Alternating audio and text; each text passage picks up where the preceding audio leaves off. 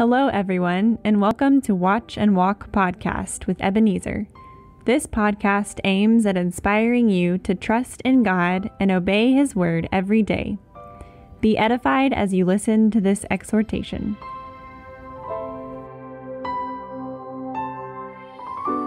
Hello, friend. My name is Ebenezer, and I believe God's grace is keeping you well. I hope you have been learning a lot from my conversation with Abraham. Today, I offer you the third part of my interaction with him, where we talk about Abraham's weaknesses and what we can learn from them. And allow me to remind you that the role of Abraham is played by Dr. Joel Gregory, who is a professor of preaching at Baylor's Truett Seminary, here in Waco, Texas.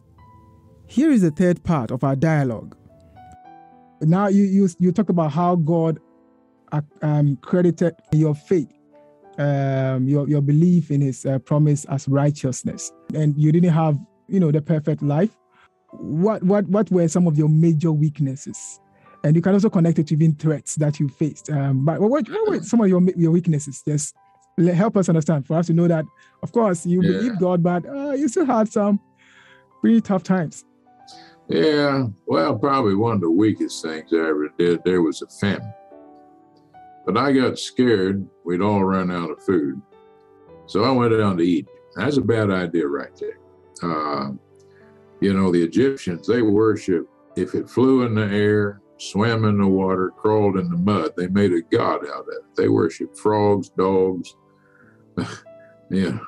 So I went to Egypt. When I got down there, since I was rich, Pharaoh knew who I was and had a big entourage, all those people. And he decided he wanted to put Sarah in his harem. He had a big harem. Well, I knew how he operated. If he wanted to have Sarah in the harem, he gonna kill me if he knew she was my wife. So I lied. Oh, I lied. I lied to save my own life. It's a big shameful, it's right there in the Bible. Oh, mercy. I didn't know it was going to be in the Bible for 4,000 years. But anyway, I said she was my sister, so he could take her into his harem and wouldn't kill me because I was her husband. That's one of the low points of my life, was when I lied about Sarah. I'm not sure she ever forgave me for that. Really. And then that whole thing, Sarah got nervous she couldn't have a baby. So she had this young woman named Hagar. And she told Hagar to come over to my bedroom and sleep with me. Well, she got pregnant and had this kid named him Ishmael. And it really was a low point because Sarah got mad then. Hagar didn't have any sense and she started mocking Sarah. Sarah got mad at everybody, including me. And so that was a low point because I had to send Hagar and Ishmael out to the desert. I gave them a loaf of bread and a jar of water and said bye. That's a low point for me because he was my son. Wow. That's definitely a low point for you. And threats, talking about threats, you talked about the famine, but looking at your life, I think one of the threats that I did notice was the situation with you and your son, Isaac. So God promises you a son. He said that he's going to be the heir. It was going to be through him that God was going to perpetuate his covenant with your generation. And then he comes in one day to test you. He says, of course, we know from hindsight that it was a test, but he tells you directly that take your son, your only son whom you love. And you didn't ask any questions. That's my worry. It really intrigues me. It fascinates me. Why didn't you ask any question and go ahead and even attempt to sacrifice Isaac? Yeah. Well, I learned by that time too not to argue with the voice. Came to me, take son, only son you love, and sacrifice. Long time after I was gone, a Danish writer, Søren Kierkegaard, wrote a book about it called Fear and Trembling. And that's how I felt. I felt like I had to obey him, but I trembled with fear. because I didn't know how to put the two together. He promised that all my descendants through Isaac would bless the earth. And then he said, kill him. Now, the writer in Hebrews had a good idea when he said that I believed if God had to, he'd raise him from the dead. That's over in Hebrews 11. All my descendants wrote a lot of those books. You know that. Mm-hmm. Over in Hebrews 11 said that I believe God could raise him from the dead. And I did for the most part. But we took, first of all, I tried to slow things down. I had 318 people that worked for me. Mm-hmm. I never cut wood. I never saddled the donkey. But that morning, to slow things down, I did it all. I saddled the donkey. I cut the wood. I put the wood on the donkey.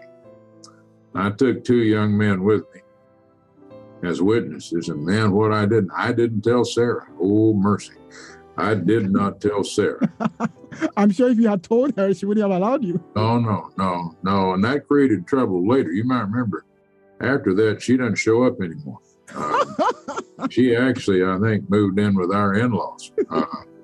She gone after that. But anyway, I took him, and when we got there, I put the wood out. We had a fire pot with coals in it. You didn't have matches back then or that stuff. And I laid him out, and I had my hand up in the air. And Yahweh's angel said, stop. Now I know you won't hold your son back from me. And there was a ram with long horns caught in a bush. Now, I didn't know it at that time, but what he was trying to demonstrate was that we all needed a substitute. That ram was a substitute. And what he was trying to show us way before it happened was that one of my children would be a substitute for the whole human race. Because it was not just my son according to the flesh, it was his son. And what he asked me to do and then stopped me 2,000 years later with his own son, he didn't stop it. Wow. He got sacrificed. Isn't that something? Wow. He stopped you with your own son, but he didn't stop when it was his own son. No, I'll never forget, because what his angel told me, now I know that you won't withhold your son, your only son. And really, 2,000 years later, I told him back what he told me. Now I know you won't withhold your son, your only son. Isn't that amazing? Wow. And see, now looking back on it, I see that he wanted in the ABC 1, 2, 3 kindergarten childhood days of people, he wanted us to get the idea of a substitute for sacrifice. It took us a long time to figure that out. We thought it was sheep, bulls, and goats, and birds. He was just teaching us that someday he'd send his only son as a sacrificial substitute.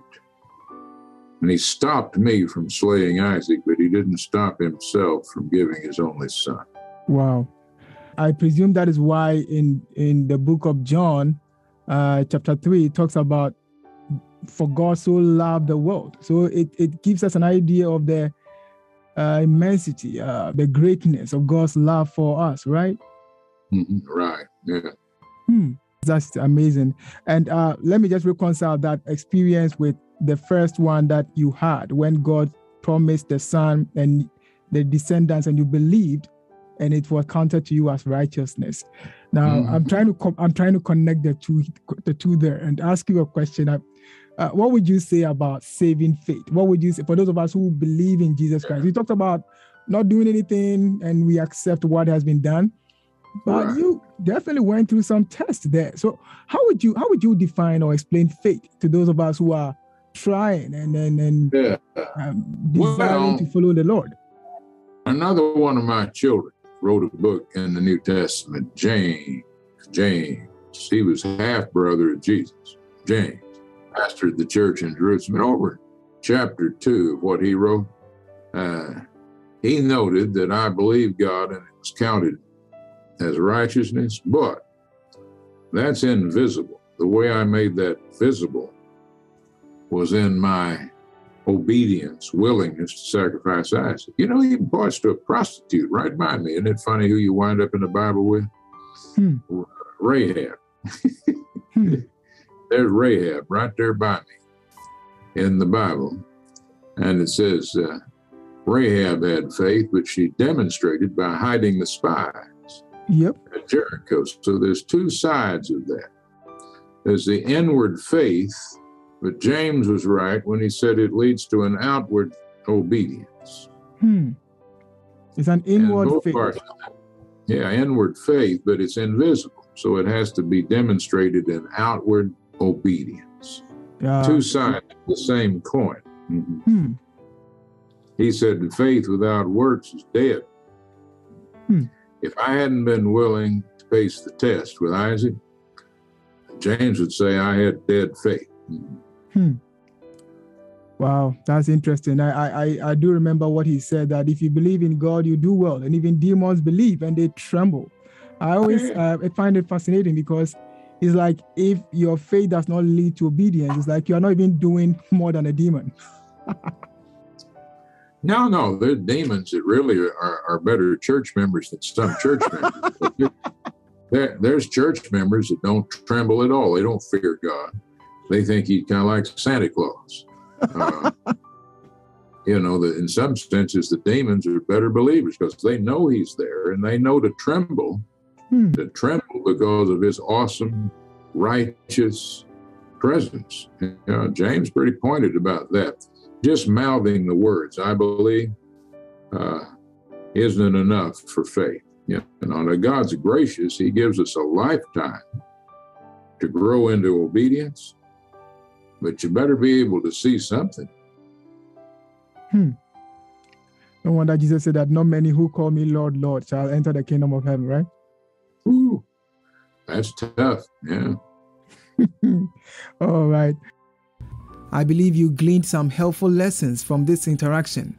Please make a date with me next week for the fourth part of my conversation with Abraham. Until then, may God bless your reflection on this one. In Jesus' name, Amen.